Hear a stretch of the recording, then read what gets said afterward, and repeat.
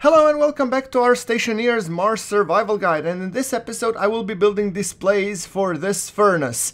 The displays will show the pressure, the temperature and the product being used. So as you can see here, there's a little bit snippet of what it should look like. They're pretty simple, not really that fancy, but for example when you stick it in, you can see what is being produced, like ingot silicone, you saw that for a second.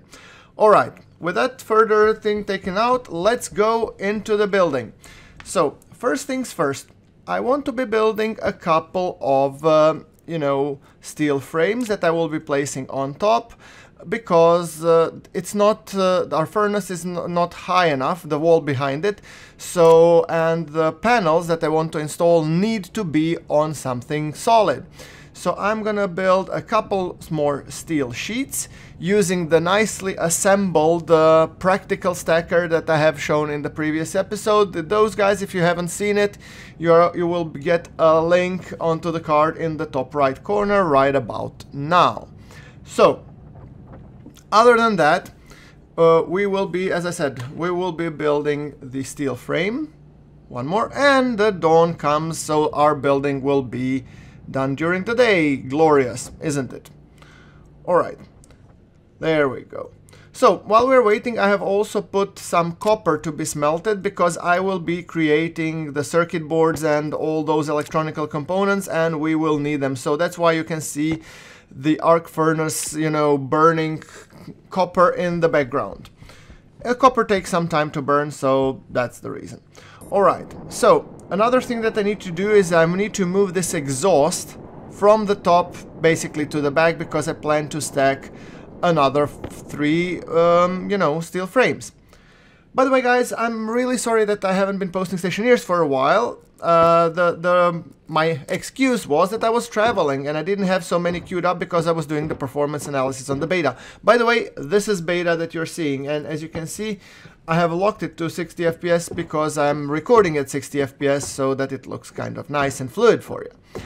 Alright, so otherwise the beta performs really nice. I'm pretty happy with overall how it goes. I mean, and yeah, sometimes dances a little bit more, but yeah, all in all I'm pretty happy with it. Right, so after I've moved those, I plan to put the steel frames. 1,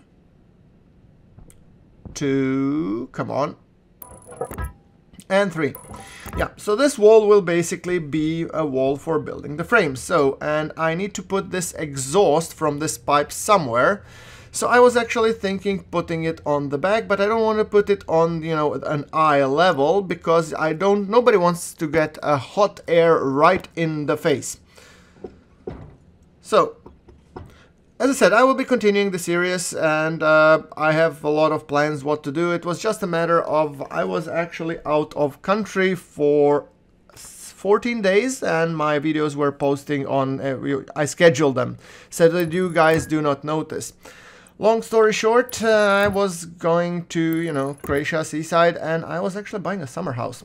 Yeah, the whole project last year was selling the old summer house and trying to buy a new one, which finally we succeeded. So I'm exceedingly happy to be able to do that.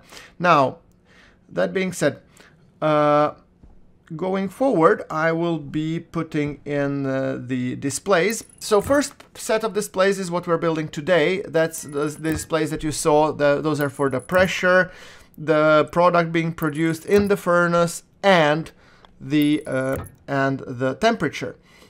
Then I'm planning to build a second set of panels, one for the input, which will be telling me how much how much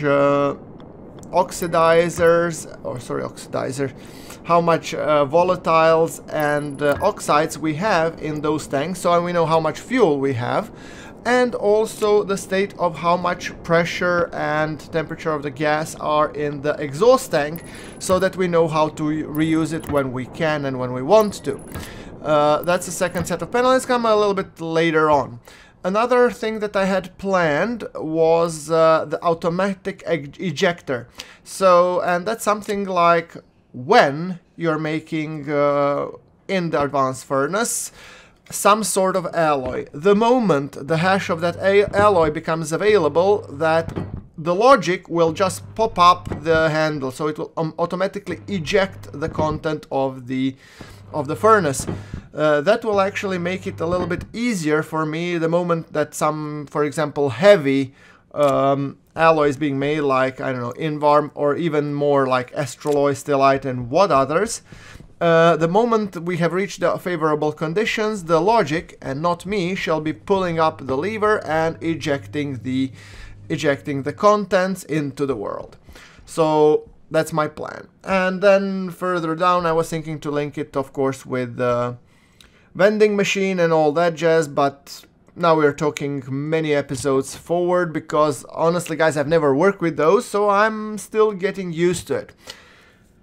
On the plus side, that means while we're burning stuff, we have been accumulating a lot of CO2, and I'm actually thinking of, you know, introducing a little bit of CO2 directly into our greenhouse, because the greenhouse is actually requiring CO2 for the plants so that they can, you know, grow nicely.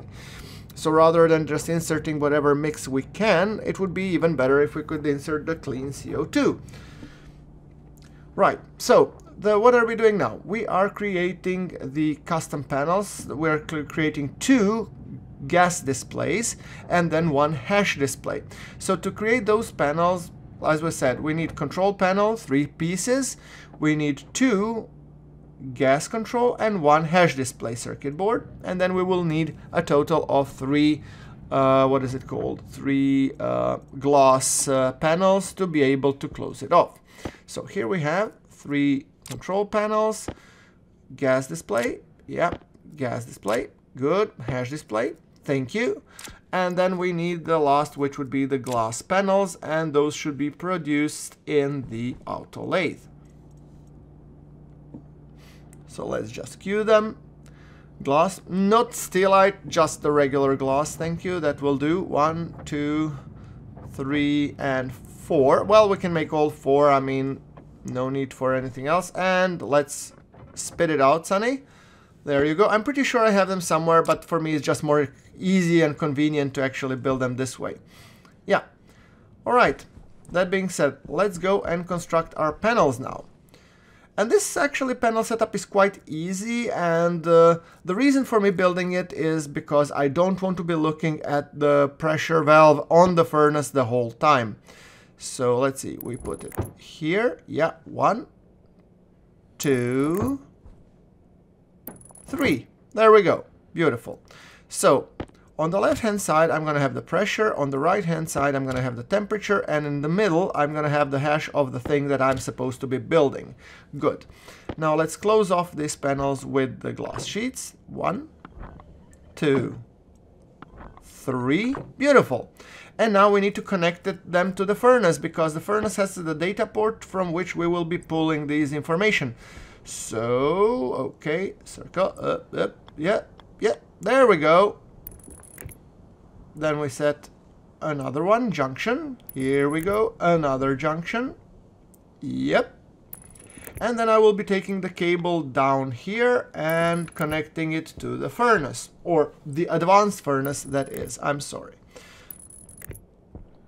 The chutes I'm not yet connecting because I really don't feel like I should be connecting them yet. There we go. And as you can see, the data port on the furnace is already connected, meaning the data will already be available. The good thing about this setup is you don't need any additional logic circuits at the moment to be able to do this. So that's why I like it, that's why it's so simple, and it's very handy actually. Now, that thing being said, let's take, let us just jump up, and we need to, I'm gonna turn on the furnace because I want to be testing this thing. Data disk, we shove it in, okay, come on, slot it, yeah, turn it on. There we go, and oh, it's too far away, let's just jump here. The mode is pressure, which is correct, and we have an advanced furnace. There we go, mode pressure, advanced furnace. Take it out, Sonny. Pressure 0 kilopascal. Okay, fair enough. There we go. Turn it on. Mode temperature. Advanced furnace again. Thank you. There we go. And then the third one will be the hash. And for that we have only advanced furnace. There we go. I don't know if it accepted. I think it did. Yeah. Alright, I'm gonna assume that it did. It did. Advanced furnace. Okay, good. So all of them three say console. Well, that's not something that I really like. I would like to say what it is. And it is furnace. So what I'm gonna be putting here is I'm gonna be putting furnace, so that we know the furnace pressure, because we will have multiple consoles. Right now it is like, for those of you that are telling me, you know, duh, GrunfWorks, it's only this thing. But imagine if I add like 5 more consoles, and some of them will be the input tank, some of them will be the output tank, then it makes sense to actually rename it. Alright, and here's the furnace result. Good. And that's pretty much it, guys. It's really that simple. So no reason whatsoever not to put those. So as you can see, you put in a little bit of gas. Output is 100 liters, and yeah, so right now it's set to output everything.